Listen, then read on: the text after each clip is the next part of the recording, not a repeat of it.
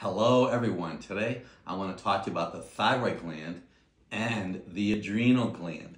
The adrenal gland is considered the fuel pump to the body, where the thyroid is the gas pedal.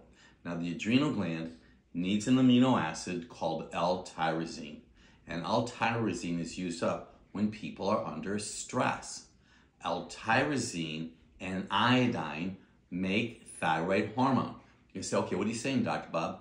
If you're under stress, you're going to have a potential to have a low thyroid gland. Now, most of you watching me probably took a shower or a bath in the last 24 to 48 hours. Well, when you breathe in the chlorine, that antagonizes iodine. So a lot of people are going to have a low thyroid because of stress, but also because you don't have enough iodine in your body. First, you might not be consuming it, and second, bromine, fluorine, and chlorine, that means the fluoride in your toothpaste, is antagonizing iodine.